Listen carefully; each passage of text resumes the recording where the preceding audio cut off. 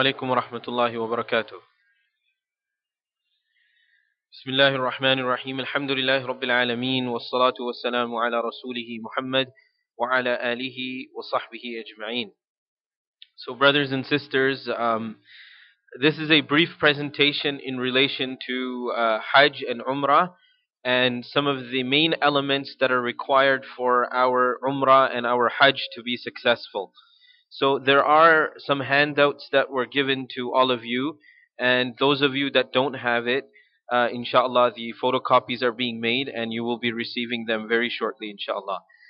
But basically, some of the major points are placed on that handout, and you can either follow along or just keep your attention on the slides, and inshallah, you'll have an idea of the main points and the main regulations that are required for a successful Hajj, inshallah.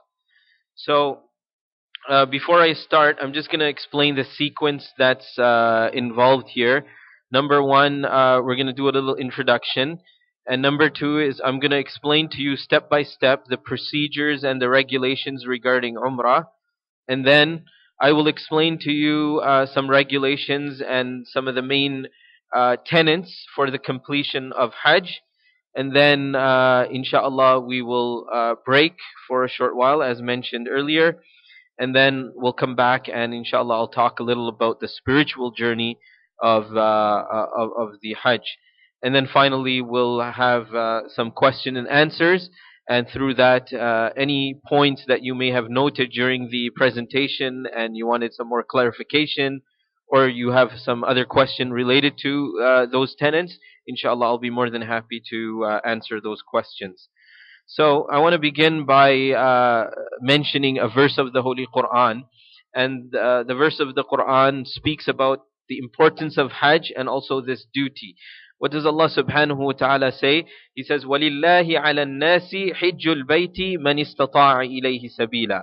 That it's a duty upon those who have the ability to perform Hajj for the sake of Allah subhanahu wa ta'ala, those who are able to.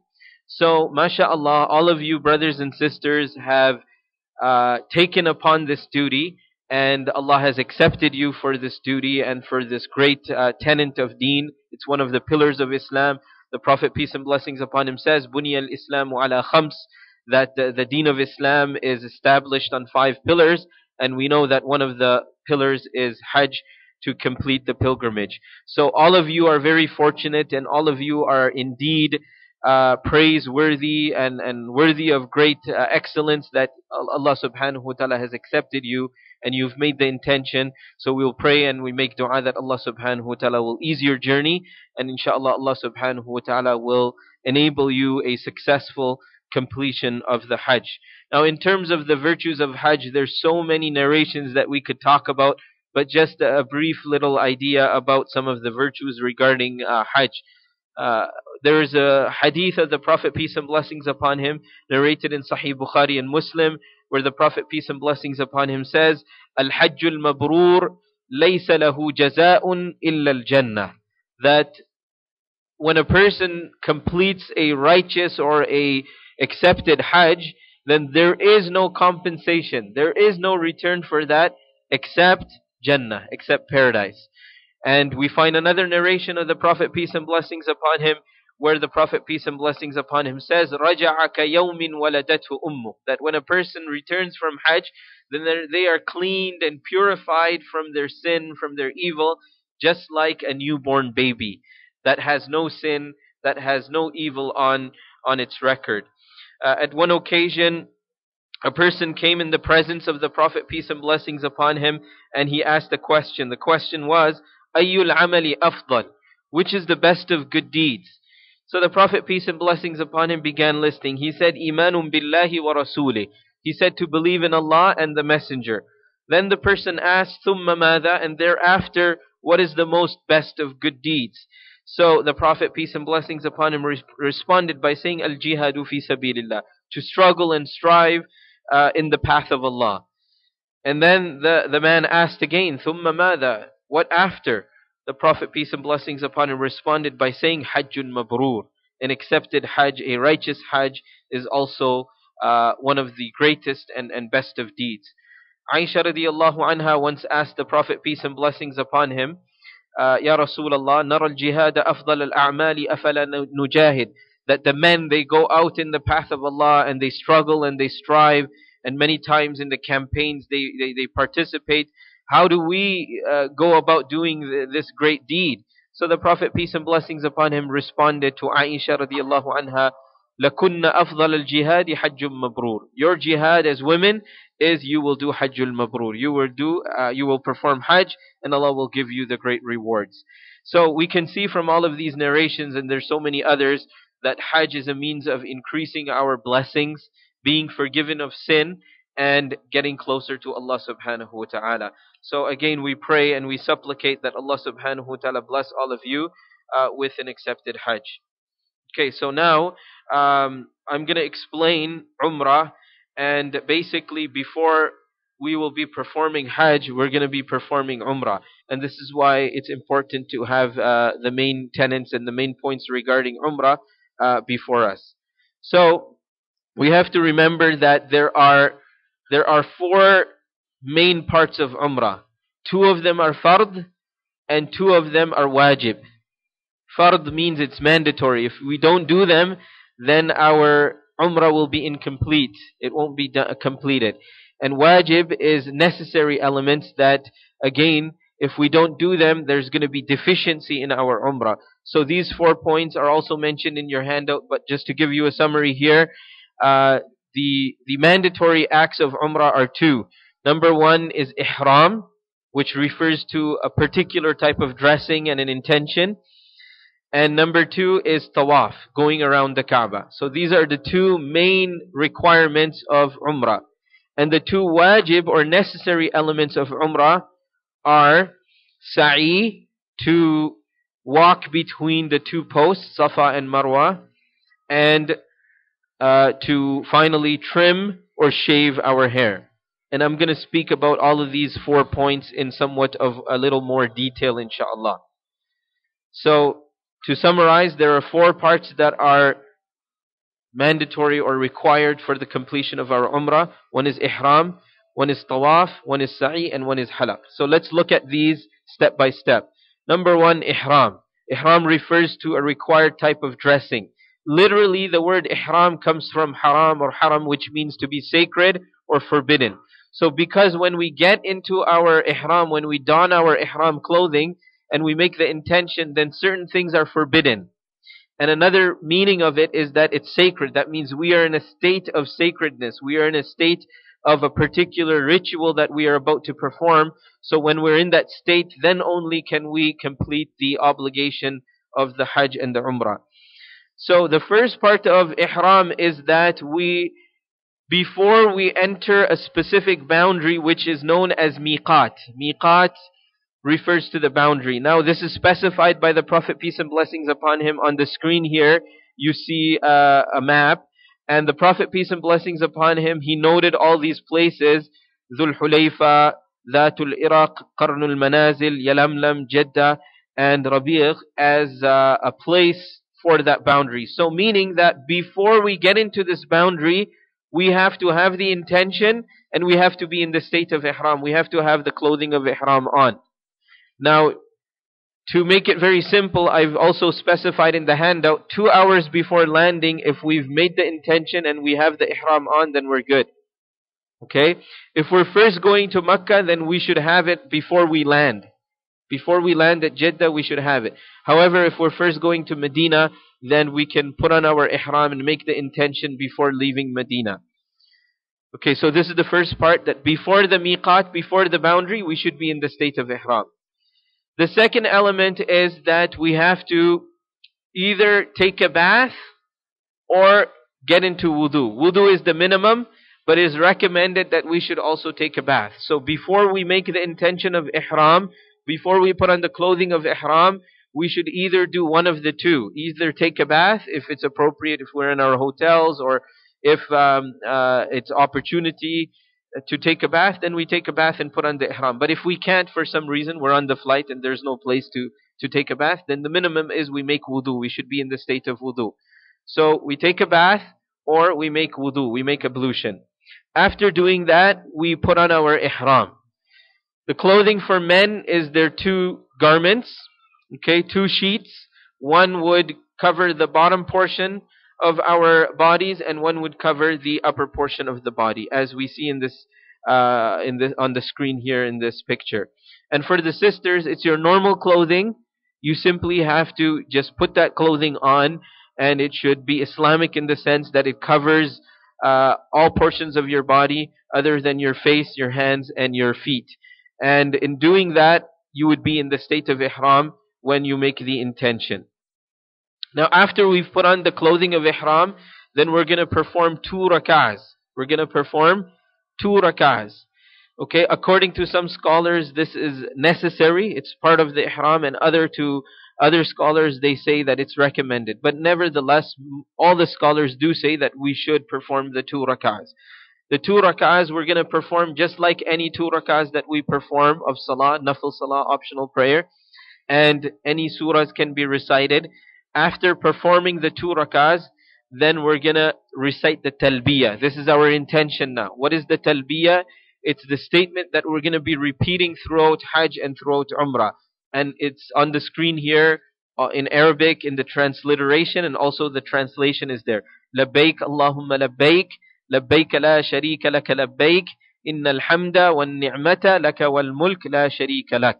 So we're going to be saying this after we've performed the 2 rak'ahs, and now we're going to make the intention. And the intention just has to be in your mind. This is the minimum. You don't have to literally say it. You don't have to verbalize it. If you say it, that's fine. But it should be in your mind that now I am in the state of ihram and I'm making intention to perform Umrah or Hajj for the sake of Allah subhanahu wa ta'ala. Right? So this is our intention.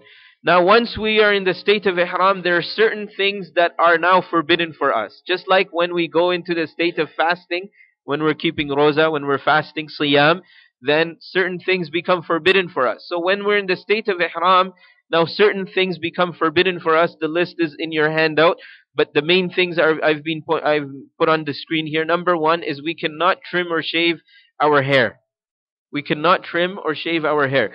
So before we get into ihram, we should take care of our hair and our nails, etc. So that when we are in the state of ihram, then we don't have to worry about those things. Right? So before traveling, trim all your hair, whatever needs to be shaven and trimmed, etc. Take care of that. Similarly, nails. We cannot clip our nails in the state of ihram. So while in the state of ihram, this is forbidden.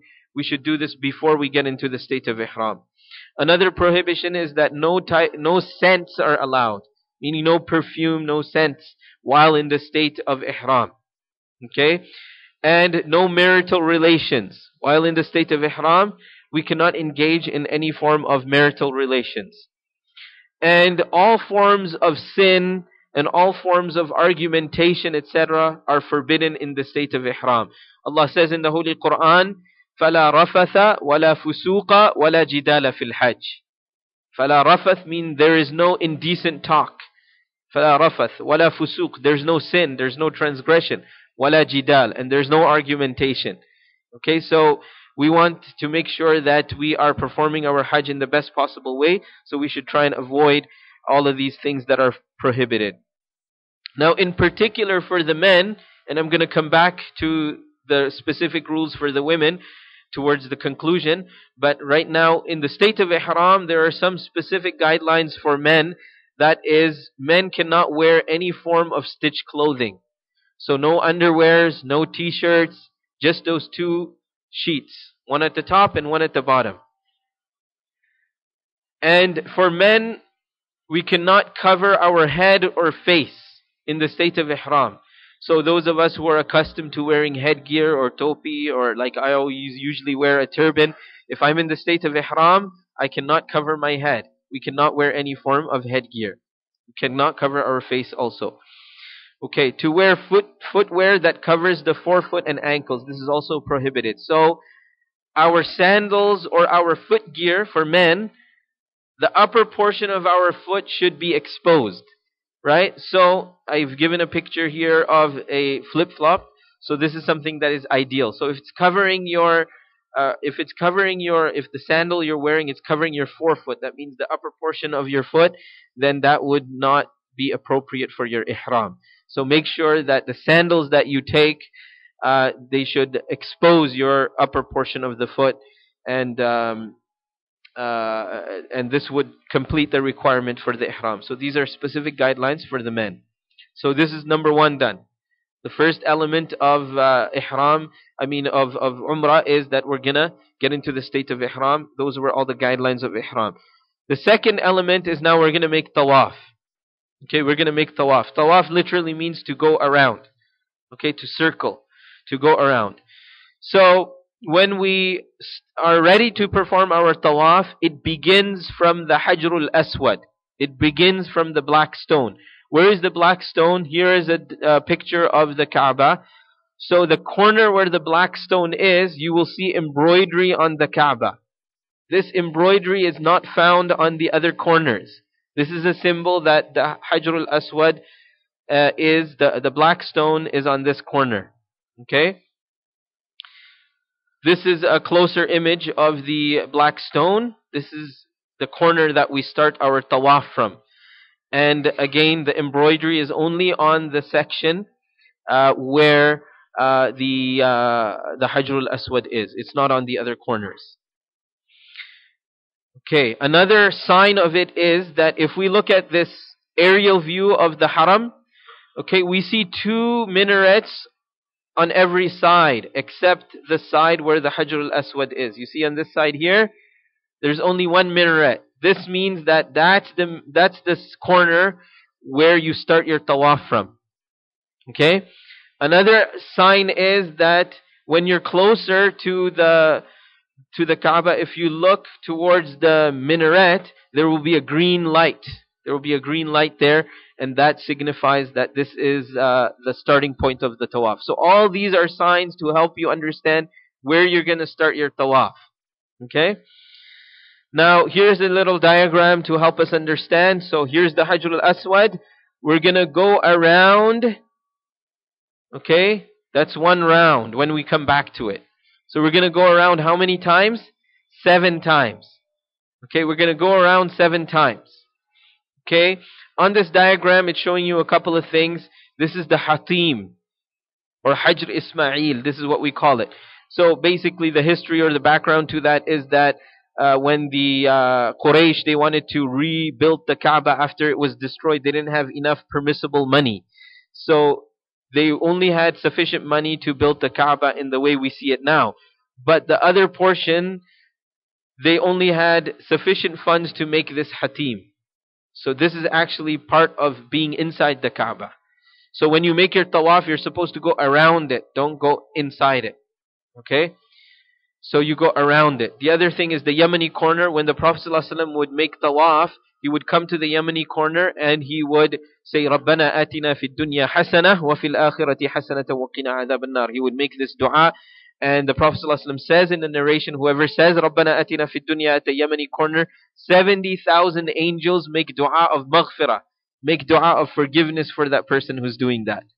Okay, so again, we're going to go around 7 times. And once we've completed the 7 rounds, then the next step will start. Okay? And the next step is that the Maqam Ibrahim. Maqam Ibrahim is known as the station of Ibrahim. Allah says in the Holy Quran, وَاتَّخِذُوا مِن مَقَامِ إِبْرَاهِيمَ مُصَلَّى. Make the place of the station of Abraham, station of Ibrahim, a place of prayer. So after we complete the tawaf, we're going to offer 2 rakahs.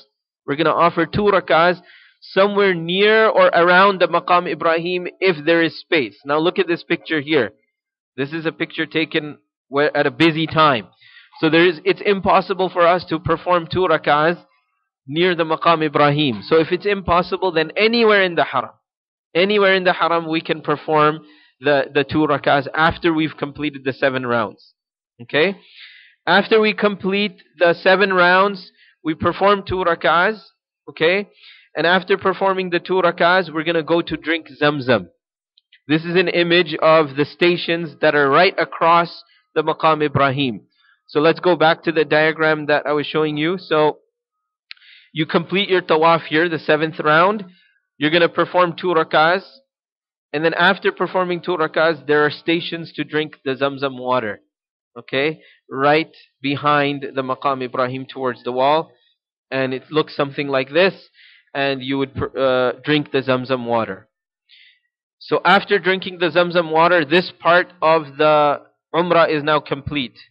Number 1 is we completed Ihram. Number 2 is we completed Tawaf. Now we're going on to the 3rd part. This is the wajib part. Okay, which is known as Sa'i. Sa'i means to run. Sa'i means to quickly jog or run. Okay, so what is involved in Sa'i? Basically, we're walking from Safa, the mountain of Safa, to the mountain of Marwa. Where is the mountain of Safa? Right here. Where is the mountain of Marwa? Right here. So this is the aerial view. So this is where the mountain of Safa is, and this is where the mountain of Marwa is. Obviously, the structure is built over it now, so it's only a small hill. And I'll show you some pictures. So basically, we're going to start from Safa.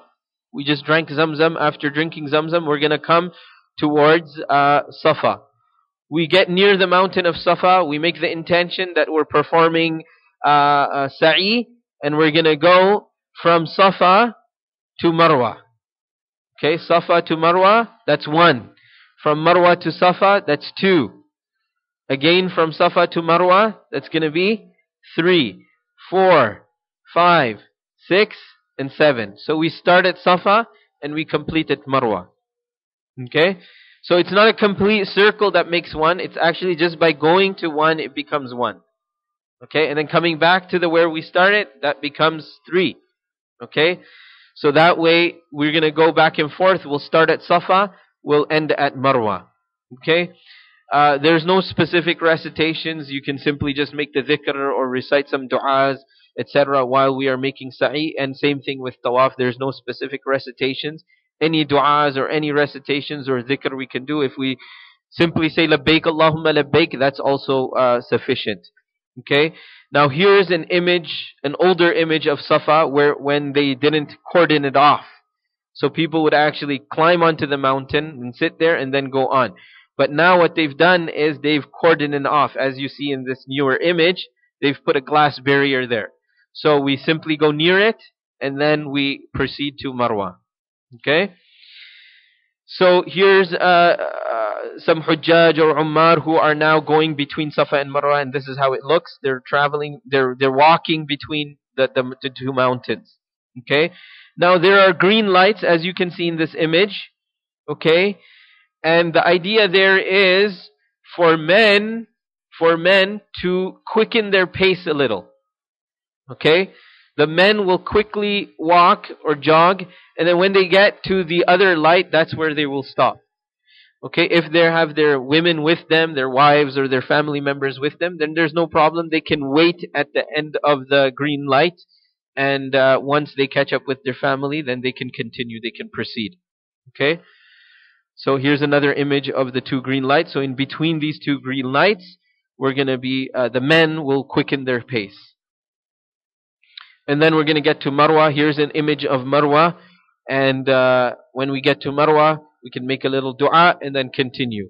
Okay, back to Safa. Back and forth until we complete at Marwa. Okay? Now, so we've completed 3 parts. We've done Ihram, we've done Tawaf, and we've done Sa'i. Now there's 1 part left. And that is Halaq and Qasr. Halaq means to shave, and Qasr means to trim. So the halaq, okay, it's recommended for men. Okay, but it is permitted for them to also, if they don't want to shave their hair of their head, then they can trim. But at least 1 inch should be taken off. 1 inch of our hair from all sides. And for women, obviously, they're just going to trim from the bottom of their hair about 1 inch. Okay? So there are a number of barber shops there where they would do that. And one important point is when we're in the state of ihram, we're not allowed to trim or cut hair, correct? So if we're still in ihram, we cannot trim the hair or shave the hair of someone else. Okay, we have to first ask someone else to trim our hair or shave our hair. And then once we're out of that situation of ihram, now if we're trimming or shaving someone else's hair, that is fine. Okay, so that completes the main elements of Umrah. Your Umrah is complete. 4 steps. You do ihram, you make tawaf, you make sa'i, and then you trim or shave your hair. That completes the Umrah. Okay? Now we're going on to Hajj. Most of you are doing what we call tamattu'. There are 3 types of Hajj. One is ifrad, that means you only go to do Hajj. And most of us, we don't only go to do Hajj, we go to do Umrah and Hajj. Right? So, there's 2 types apart from ifrad. That is what we call qiran and tamattu'. Qiran means you put on the ihram, and with the same ihram, you're going to do Umrah and Hajj. So after you shave your hair, you don't get out of your ihram, you stay in that ihram and you do Hajj. And this is the most difficult and it's the most rewarding. Most of us are not doing that. What we do is we do tamattu'.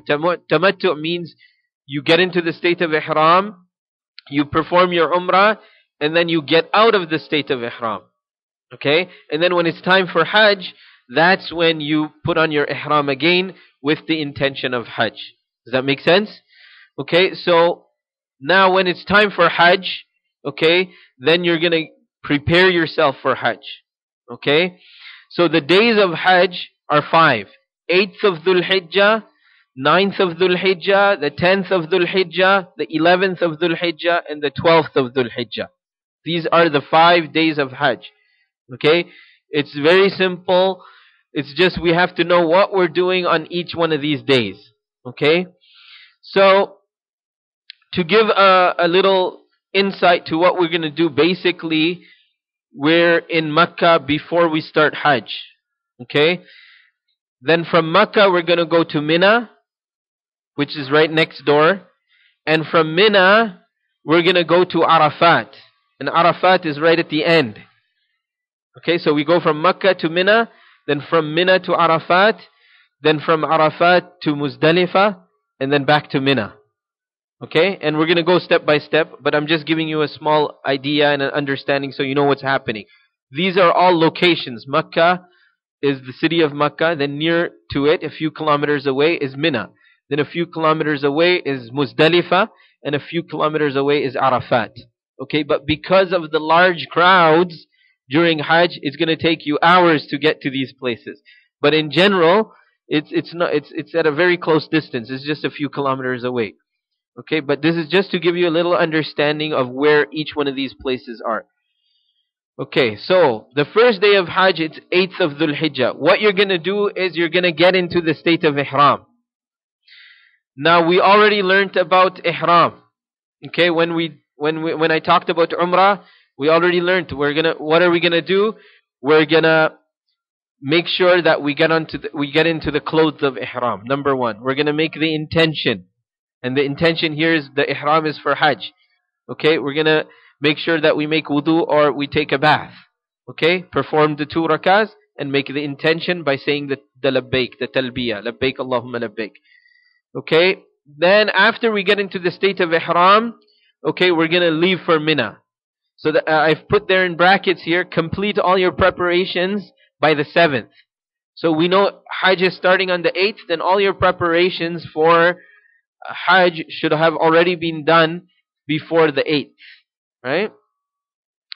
Okay.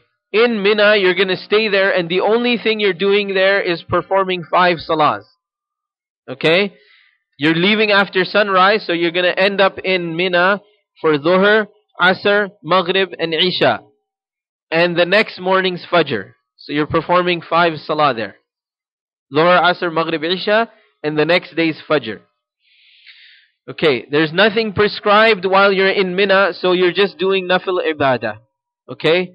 There in Mina there are tents. Okay, so you make dua, you recite Quran, you make dhikr, you read some books of hadith, etc. That's what we're doing while we are in Mina. Okay, so just to recap, we're going to put on our ihram, we're going to make the intention. After sunrise, we've already performed Fajr. After sunrise, we're going to Mina. Okay, this is how Mina looks. So in Mina, there's only tents. You see all these tents. You're going to be allocated your numbers for tents. Where the North American stays, you're going to have your band, and you're going to know where you're going to be with, and your group leaders will direct you there. But basically, you're going to be there in Mina, and the only thing you're doing there is all forms of ibadah, and you're performing 5 salah: Dhuhr, Asr, Maghrib, Isha, and the Fajr of the next day. The next day is the 9th of Dhul Hijjah. Okay, this is the second day of Hajj. What are we doing there? We're going to leave for Arafat at after sunrise. Okay, after the sun has risen, then we're going to leave for Arafat, which is the last part in the map that I showed you. And we're going to do wuquf there. And this is, as the Prophet, peace and blessings upon him, said, Al-Hajju Arafah. He said, Hajj is Arafah. Meaning that this is the main farad, this is the main tenet of our Hajj. We have to go there. There's no way that we can not go there. We have to make sure that we spend even a few moments. Okay, anytime the wuquf is necessary, anytime between the 9th of Dhul Hijjah from midday to dawn the next day. In that time frame, if we there for even 1 second, then our Hajj is complete. Okay?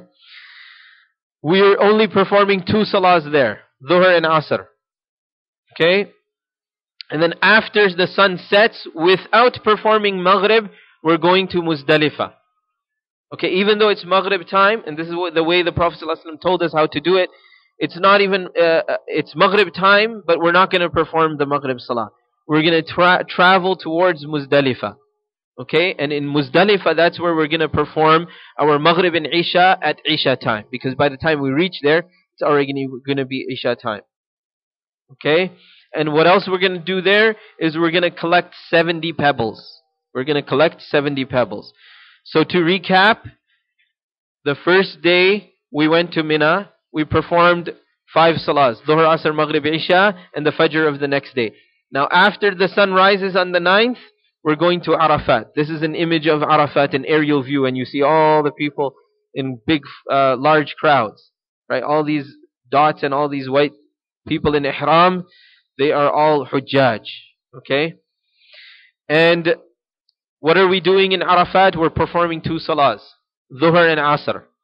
Okay, now after the sun is set, okay, now we're heading towards Muzdalifah.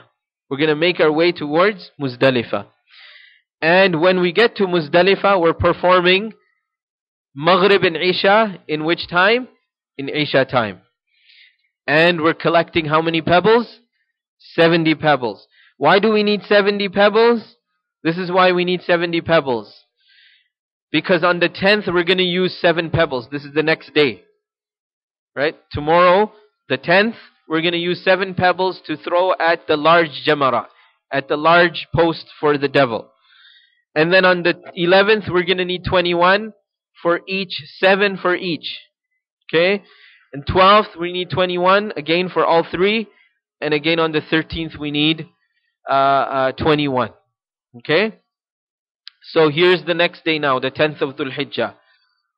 We're going to perform Fajr Salah. This is a busy day, by the way. 10th is a busy day. We're performing Fajr Salah. We're in Muzdalifah, and we're going to stay in Muzdalifah from any time from dawn to sunrise. Okay?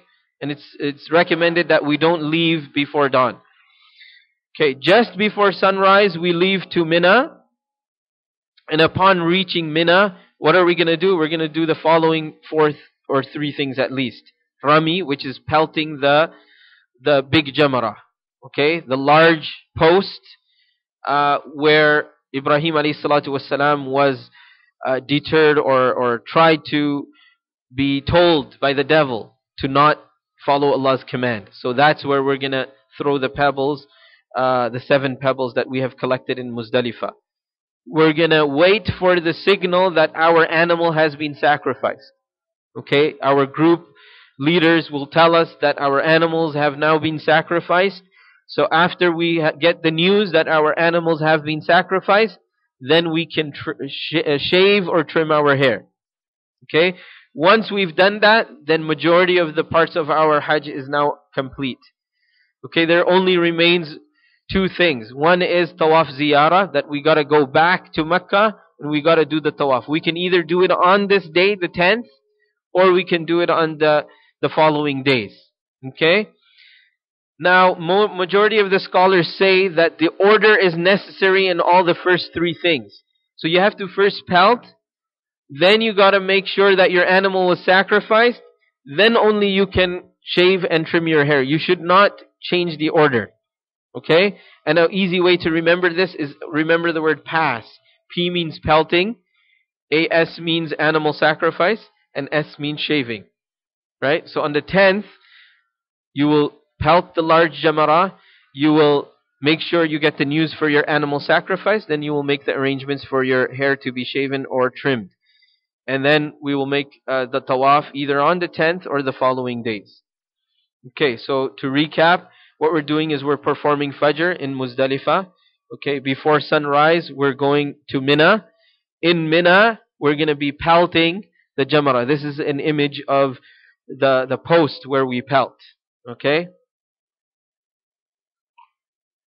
And then we're going to get the news that our animal has been sacrificed. And then we're going to shave or trim our hair. And then we're going to make the intentions to go to Mecca to make the tawaf ziyarah. Okay, tawaf ziyarah is fard. It's necessary. It's one of the main elements of the Hajj. It must be done. Okay, regarding the pelting, just a few instructions here. That on the 10th, the timing for pelting is from early dawn to early dawn the next day. Okay? How do you throw? You take the pebble. Okay, you take the pebble and you throw it. Bismillahi Allahu Akbar, and you throw it. Next pebble, Bismillahi Allahu Akbar, you throw it. Okay, don't take all the pebbles at once and throw it all together, or else it'll only be counted as one. Okay? After halaq, on the 10th, after you've shaven your hair or trimmed your hair, then everything that was prohibited in terms of your nails, your hair, perfumes, etc., etc., they all now become permissible except the one thing, except marital relations. This remains prohibited. Okay? Now you're going to do your tawaf ziyarah, and as I mentioned, it's fard, it's mandatory, you have to do it. Now, the ruling regarding the tawaf ziyarah is that it can be done on the 10th, the 11th, and on the 12th up to sunset. Okay, so it doesn't have to be done on that same day. You can do it the next day or the following day. Okay, now after you've done your tawaf ziyarah, if it's still the 10th, 11th, or 12th, you should go back to Mina, and the ruling is that you should stay in Mina. Okay, stay in Mina until the end of Hajj. So you go to Mina. Okay, and now the next 2 days, 11th, 12th, and if you're staying behind for the 13th, there's only one thing you're doing, and that is pelting. There's nothing else. There's only pelting that you're doing on these days. So the only action is Rami, which is pelting, and you're going to go in this order. You're going to pelt the small jamara, the small post for the devil, then the middle one, and then the larger one. Okay? The timing again is from 11th, on the 11th and 12th, is from Zawal, which means midday, to Subh Sadiq, which means early dawn the next morning. And there is one ruling that you stop and make dua when you're pelting another one. So in between two jamarat, you can stop and you can make a small dua, and then you go and pelt the next one. If you're not pelting after, then there's no dua. You get it? So the ruling is dua is only between the jamarat. Okay. And you continue to spend your nights in Mina. And again, here's the diagram that you're in Mina. You come to pelt. You start with the smaller one. You're making dua in between. You pelt the next one, which is the middle jamarat. Make dua in between. And then you conclude with pelting the largest one. This is on the 11th, 12th, and 13th. Okay? So 12th and 13th, the same thing as I mentioned earlier. Now, there is a ruling through the verse of the Quran that if after the 12th, you are permitted to leave, what they call the express Hajj. But I guess most of you will be staying there, so you would be completing the pelting on the 13th as well. Okay, once you've done that, then your Hajj is complete. Okay? After your Hajj is complete, then there's only one thing that remains, which is Tawaf al-Wida, okay, which is the farewell Tawaf. and that can be done anytime before you leave. But as I said earlier, the tawaf ifada or the tawaf ziyarah is fard. That one must be done. This is the farewell tawaf, so anytime before leaving it can be done if possible, but it's not mandatory. Okay?